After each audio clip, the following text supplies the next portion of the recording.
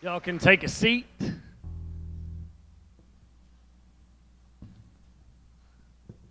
All right, it's good to be back. I'm excited about what is to come for the next few weeks.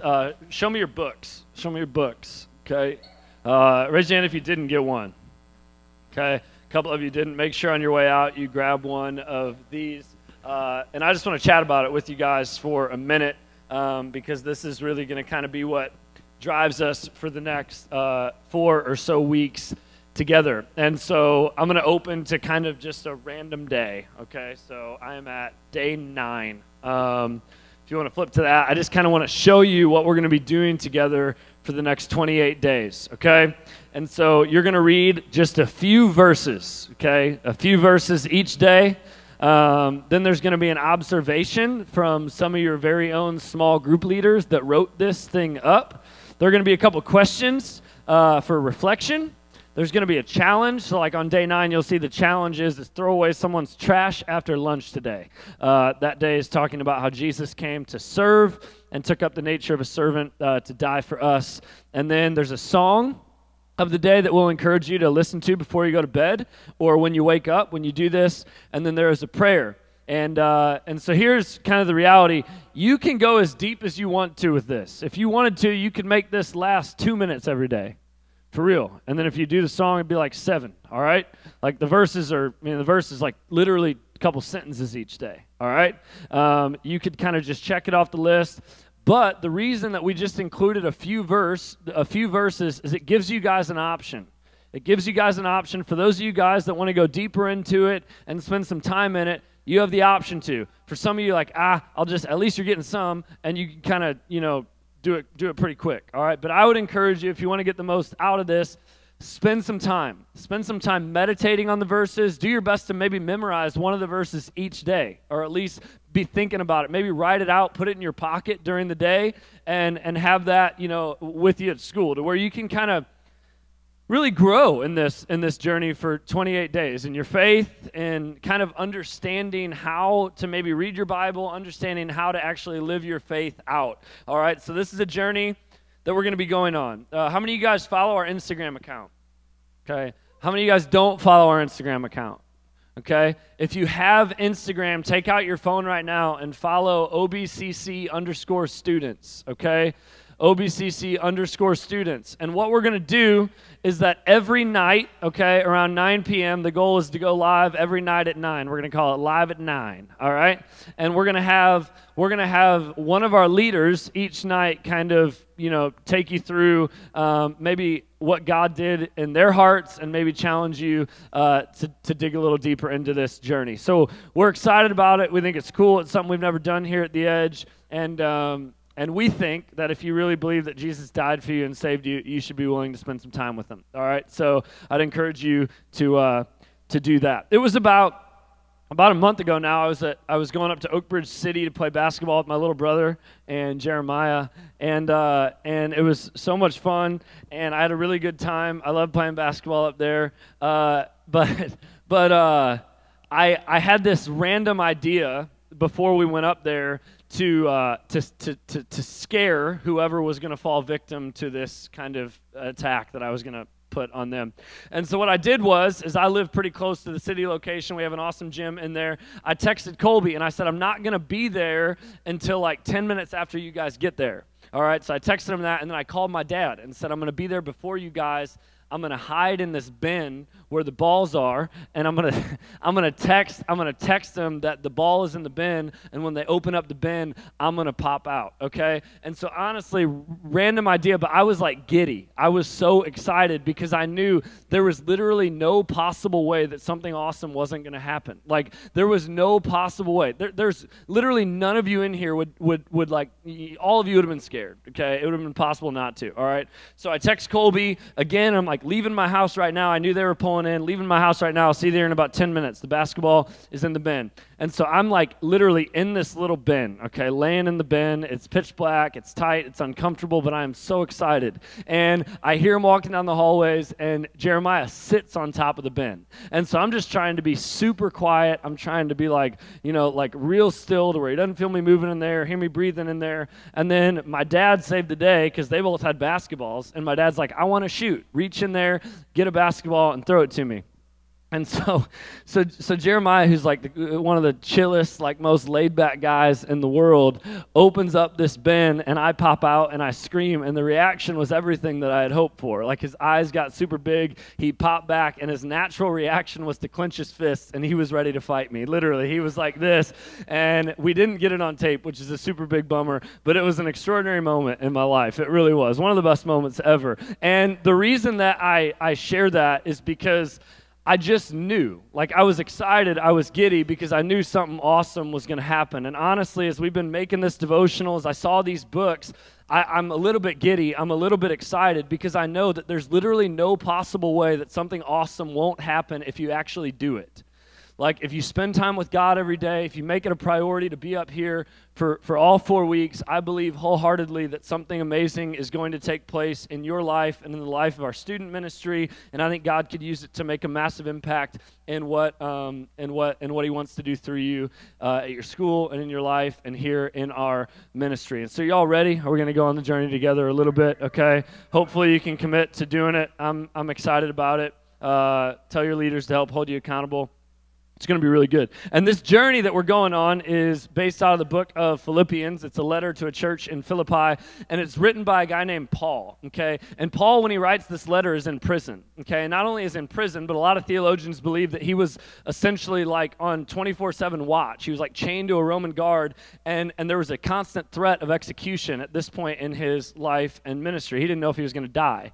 And so this kind of takes his words up a notch, right? Like when he says there's peace in spite of circumstances, when he says that there is, you know, like there's joy even in the midst of trials and difficulties, like he's actually living it out. I mean, he's going through a difficult time, he's in prison, and he's serving people instead of it. And so I hope that kind of like encourages you. Like if Paul could live with peace and joy in this stage in his life, you can too. You can actually live out these words that we're going to focus on. And so I'm going to give you a really kind of a short message tonight that hopefully just gets you thinking and kind of frames the rest of our series together and the rest of this journey together. And I think the reason that Paul could have hope and peace in spite of a bunch of different circumstances, you know, whatever was going on in his life, is because he says this in chapter 1, verse 21. And it says this: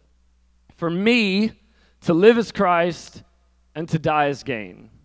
For to me, to live is Christ, and to die is gain." And I forgot to do something, so I'm going to do something real quick with you guys one more time, okay? So maybe a lot of you have never even read your Bible, okay?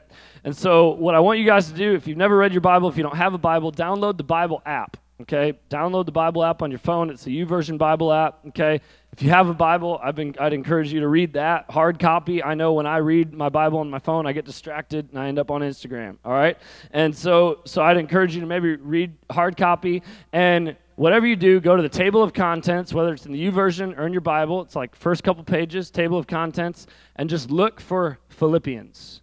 Look for Philippians. And Philippians is in the New Testament. It's a letter. You'll flip to that. The book is divided into chapters. So Philippians 1:21 means Philippians chapter 1, and then the chapters are divided into verses, okay?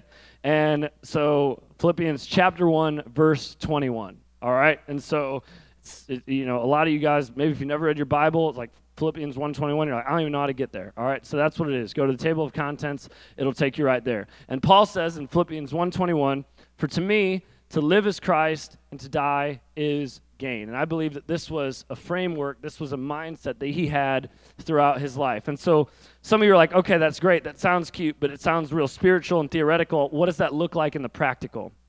What does that mean? And so essentially what Paul is saying here is that for me, every area of my life has Jesus on it. Every area of my life has Jesus in it. He's over it. He's guiding it. He's Lord over all in my life. Paul essentially is saying, I'm not the captain of my own life. I'm not the Lord over my own life. Jesus is, and I'm going to follow him. And there's going to be literally every aspect of my life is going to be wrapped up in Jesus. And this is not normal, okay? This is not normal. The series title is Normal Isn't Working. Normal isn't working. And let's acknowledge right now that this mindset isn't normal. And our hope that in this series, verses like this, conversations like this can open our hearts up and our minds up to a brand new world. Literally, like I was going to sing it, but I'm not feeling it tonight. But like a world where you can like literally step into like a new reality, something that's different, something that's better, something that Jesus offers to you. And I believe that it happens through verses like this. And can we just acknowledge like what's normal today in our generation? Like, let's think about what's normal for a lot of kids, for the majority of students. The norm for a lot of people is high rates of depression and anxiety. The norm in our world is addiction to social media. The norm in our world is an obsession with what other people think about us. The norm in our world is pornography viewage from a very early age. The norm in our world is confusion about sexuality. The norm in our world is negativity. The norm in our world is tearing other people down with gossip and slander to where we can feel better about ourselves. The norm in our world is a lack of faith in God. The norm in our world is a lack of self-worth. The norm in our world is isolation. The norm in our world is selfishness. The norm in our world is fear. And I believe that as we read these verses, these passages, I believe we need stuff like this because, again, it allows us to see a different way to live, a better way to live as we do our best to follow Jesus. Paul says, for me, to live is Christ and to die is gain. Again, the first part of this, to live as Christ, means that every area of my life is going to revolve around him, and this is not normal. In fact, there are two kind of leading worldviews that, whether you know it or not, are being shoved down your throat in middle school and high school through media, through movies that you watch, from songs that you sing. And the first one is this: personal autonomy. Personal autonomy. And essentially what this teaches is that you can do with your time what you want. You can do with your life what you want. You can do with your talents what you want. You can do with your treasures what you want. You can do with your world what you want to do with your world. And not only can you, but you should. You should. If you give into the lie that there's an authority over your life, really you're just kind of weak and you're superstitious. You should take control of your own life and do whatever you want to do. I read a post on social media lately. It was a birthday post, okay?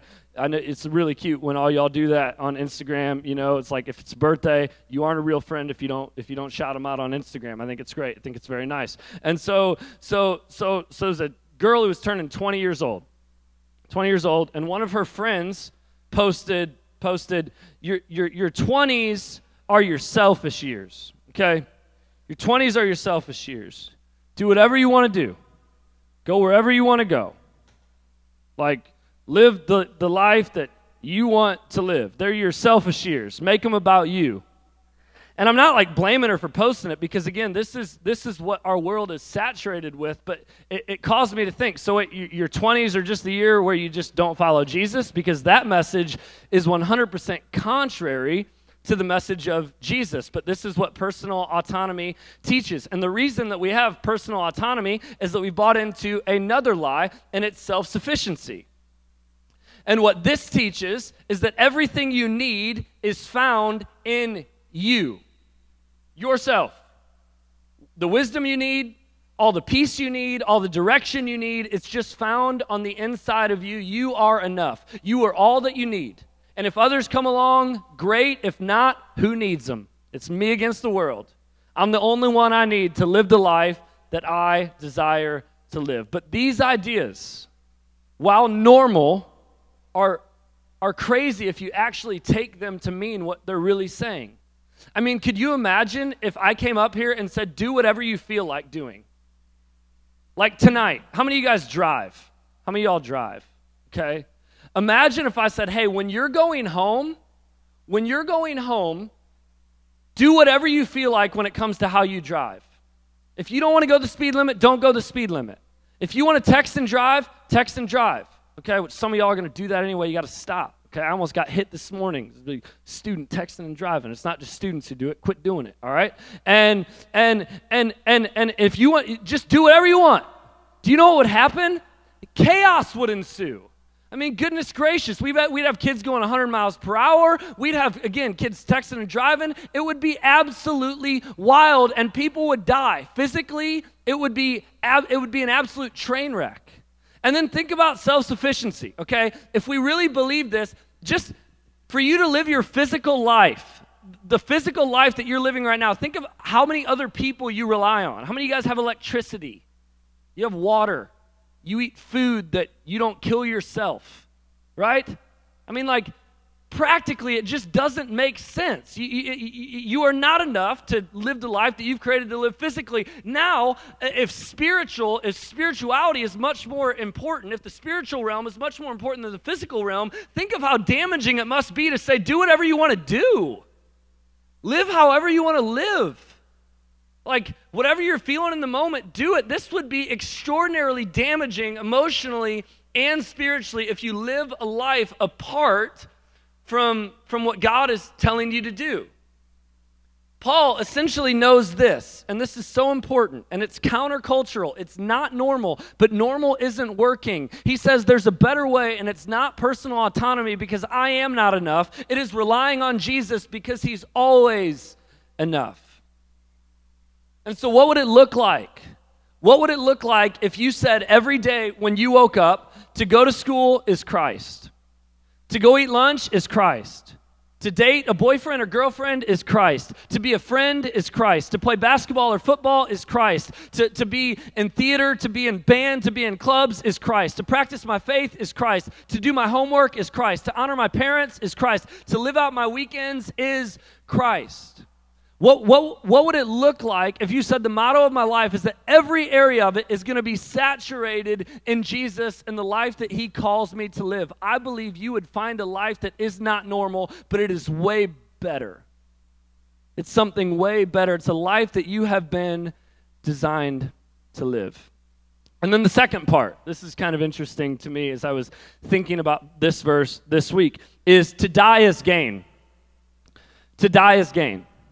Okay, he says, for me, and the same is true for us, if Christ has been your life, okay, if you love Jesus and you know that Jesus loves you, you won't fear death anymore. While it's a mystery, and because we're not originally made to die, there might be some sadness and some confusion when people pass away and all of that, but in the midst of the mystery and the ache in our souls that lets us know this isn't the way that it's supposed to be, there can be some expectancy and even some excitement, because when I die, I get to meet the one who I made my life to be all about. I get to see the face of the one who I was living for. I get to see Jesus, right? But again, that seems pretty spiritual and a little bit theoretical, and what does that look like in real life? And so here's how it looks, okay? And I don't want to get this wrong. If you aren't afraid of death, if your life is all about Jesus and you are and you know, and you're so all about Jesus to the point where you know that death is an upgrade, one theologian says if that's the case, you'll stop fearing people who can kill the body, which Jesus tells us to do. He says don't fear people who can kill the body, fear the one who can kill both body and soul in hell. And so this is one of his teachings. And if you don't fear people who can kill the body, that means you aren't going to fear anybody. You aren't going to be obsessed with what other people think about you. And when you stop fearing people, and when you stop worrying about the approval of others, you can actually begin to live the life that God has called you to live. But this isn't normal, okay? This isn't normal, but normal isn't working, okay? In middle school, I would say pretty much the biggest struggle. In high school, pretty much the biggest struggle that I had, that a lot of you guys have, is you're going to constantly worry, if you're not careful, about what other people think about you. What do they think about this outfit? What do they think about this social media post? That's why a lot of you take them down if there aren't enough likes. Right? Like, what do people think about my boyfriend or girlfriend? What do people think about me? What do people think about my faith? What do people think about me? The reason why I stopped following Jesus in high school is because I feared what a girl thought about me, okay? There's an 8-month stint, my senior year, where I didn't really care at all about following Jesus. Do you know the genesis of that? There was a girl that I thought was pretty, found out she liked me, and I didn't want her to think that I was super boring, and so I said, you know what, I'm going to worry more about what she thinks about me than I am what God thinks about me. And so I began to live a life that everyone else lives. But normal didn't work for me. Fearing people did not work. When I fell into the trap, it simply didn't work. My biggest regrets, my lack of influence over people in high school came from fearing people. The proverb writer says this in Proverbs 29:25. Fearing people is a dangerous trap. It's a dangerous trap. Super dangerous. If you begin to fear people, you're going to get tripped up. You're going to fall into stuff that you deep down know you shouldn't be falling into. Fearing people, the fear of man, will prove to be a snare, but trusting the Lord means safety. And so as we close, could you honestly say, could you even come close to saying what Paul says there? To live as Christ. Does your life, the way that you talk to people, the way that you hang out with people, the way that you do the weekends, the way that you do dating, the way that you do your homework, the way that you talk to your parents, is that about Jesus? The way that you do your sports, like all that, is that about Jesus, or is it about you? Is it about you? Are you just kind of living the way that the world tells you to live? It's not working. And then lastly, could you honestly say, I'm not worried about what people think about me. I'm not worried about it. I'm not stressed out about it.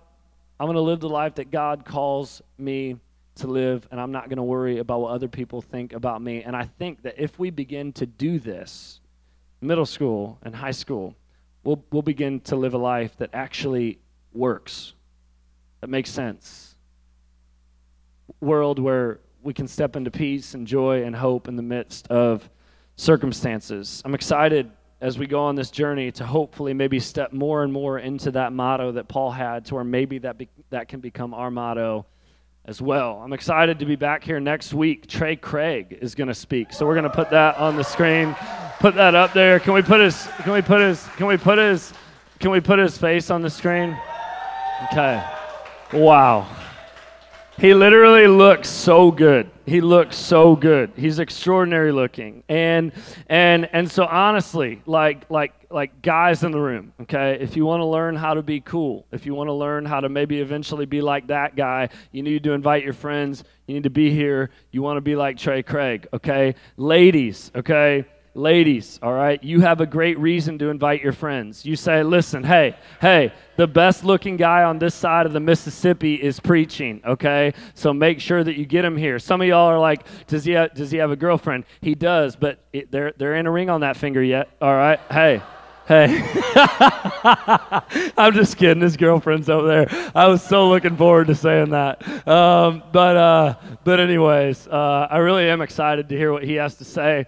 My goal this semester is to get some different voices up here and have a good time together. So seriously, invite some friends next week. Let's be back. I'm fired up. My goal was to be done at 6:55. It is 6:54. We're going to go to small groups after I pray. All right?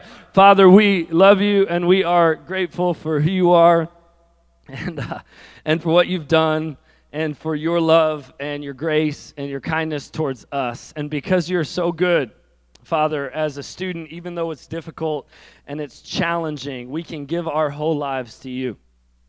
Father, the best way to live would be for all of us, and I'm not there yet, but it would be so amazing if all of us could say, for me, to live is Christ. Every area of my life revolves around him. And Father, because you're so good, because we love you, there is no reason to fear what is ahead. And there surely is no reason to fear what other people think about us. And so, Father, I pray that we can be bold, we can become bolder in the next 4 weeks, that we can love you a little bit more, that we can follow you a little bit more, and we can become more like you, so that we can shine, that we can shine the light of Jesus in our schools and wherever you've called us to occupy. We love you. We're grateful for you. And it's in Jesus' name that we pray. Amen, amen, amen. Hey, seriously, Let's do this together. It's going to be awesome. If you don't know where you're going, go to the info desk, and we'll get you plugged in to your small groups.